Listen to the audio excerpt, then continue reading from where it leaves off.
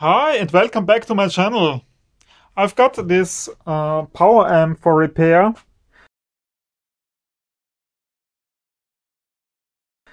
My customer said, yeah, he has a rental company, and he said one of the 4 channels is faulty. This is a really powerful amp from the German sales company Thomann. It's the t.amp and a very powerful model.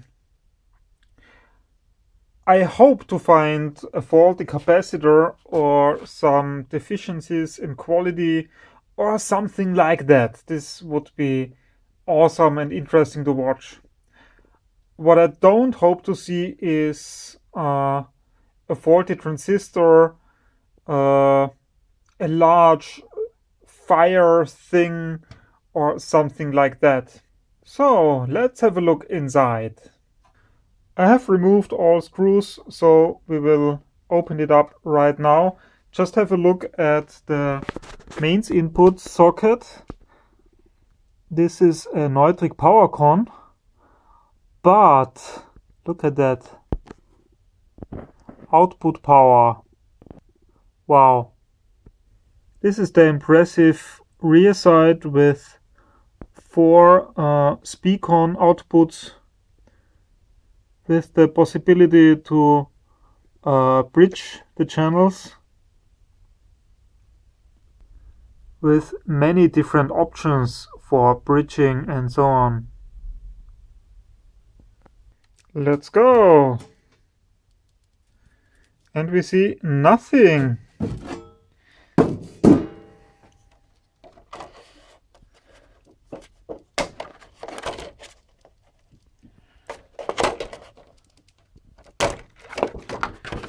Oh my goodness.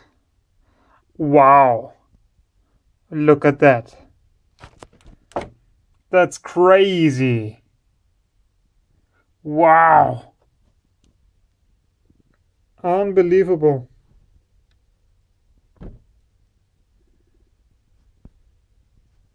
That's crazy.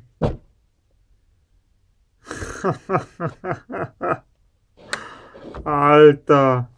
Here's the power supply, and we have a switch mode power supply. That's interesting.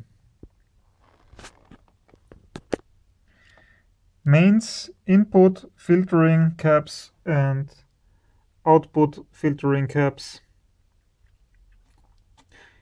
These, I guess, are for positive and negative voltage, and they are presumably in serial mode. So we have about 1650 microfarads in series with about 400 volts. And no resistors, no balancing resistors. So they are very confident about the voltage, for the serial voltage. Mains input filter, good one. The risk with 2 capacitors in series is that one cap could easily have more voltage than the other, like 300 volts, and the other one 100 volts, because of different resistance of the cap.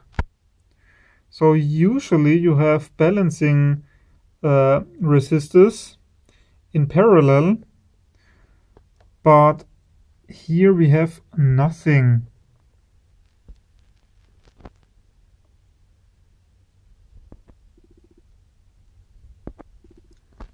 KB is the brand you need.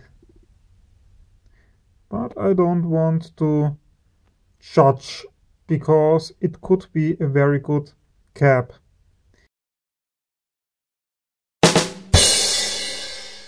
And output filtering also is KB.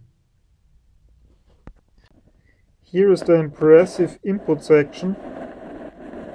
And we can see dozens of transistors. That's amazing. As you can tell by the number of emitter resistors, we have like 6 or 8 output resistors, output transistors on every heatsink. That's not too impressive, but still awesome.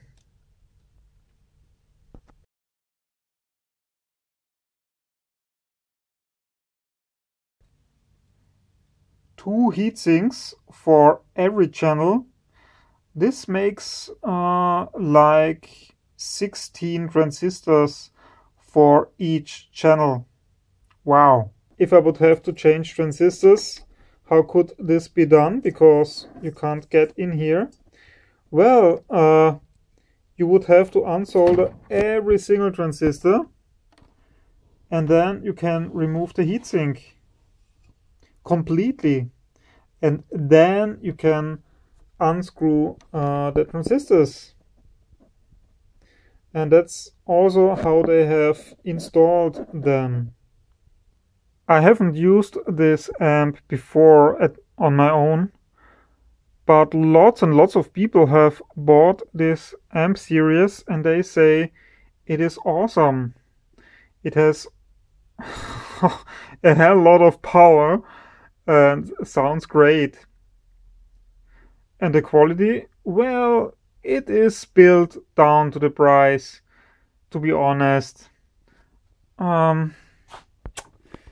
The capacitors, maybe they are great, but they don't look they don't look like ultra high quality, or high quality at least.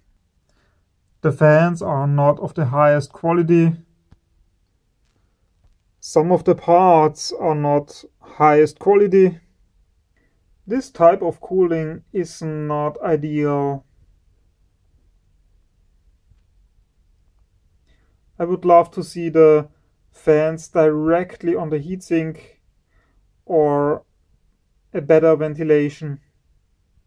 So, where is the fault? It's certainly not the power supply, because 3 other channels are still working and they are all powered from the same power supply.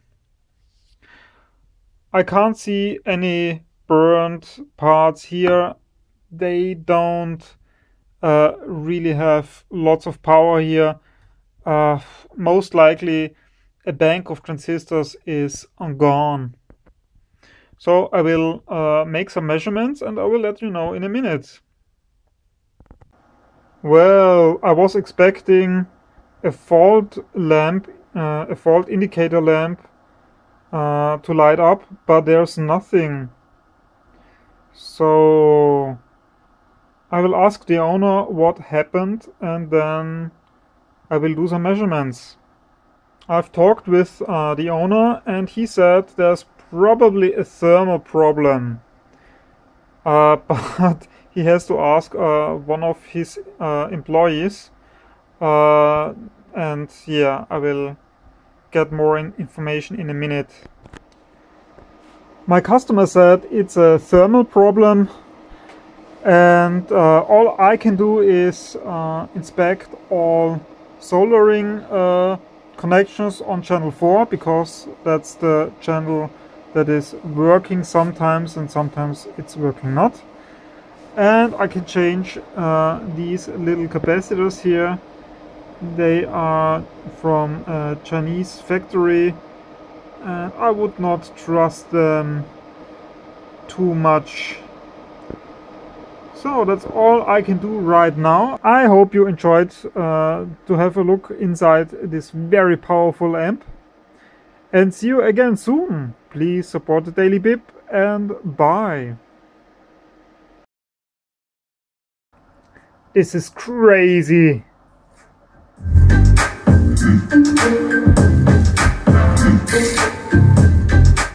Wow, this is so loud.